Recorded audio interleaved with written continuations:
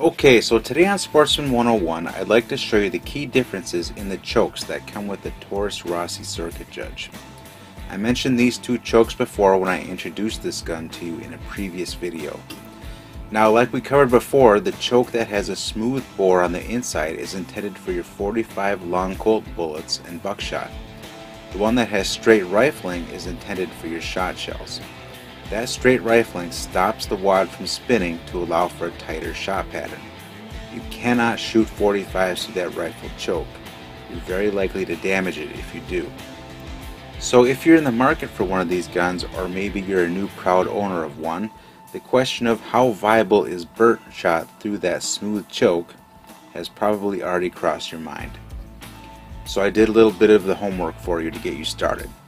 I made up two targets the same size, set them up 10 yards away, and shot them each with the same type of shot shell.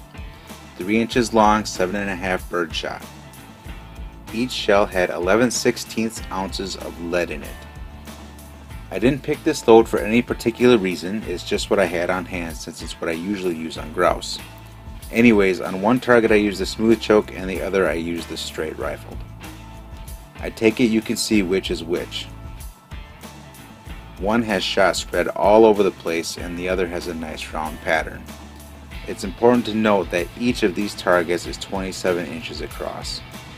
Now, in hindsight, I see that I should have put these targets out further or perhaps had a couple ranges for you to look at, and I apologize for that, but it doesn't take much imagination to see that if that smooth bore pattern, if you even wanted to call it a pattern, looks like this at just 10 yards, is going to be pretty useless by the time it reaches 15.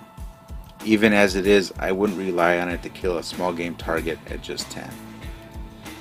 So to all of you that were wondering what kind of difference that straight rifled choke makes in the Circuit Judge, now you know a little more. It makes all the difference when it comes to birdshot. If this video got you the information you needed, please let me know by giving it a big thumbs up and sharing it with your friends. I'd like to send a huge shout out to my subscribers. It means a lot to me that the information I've been putting out there is being put to good use. Thanks for watching and happy hunting.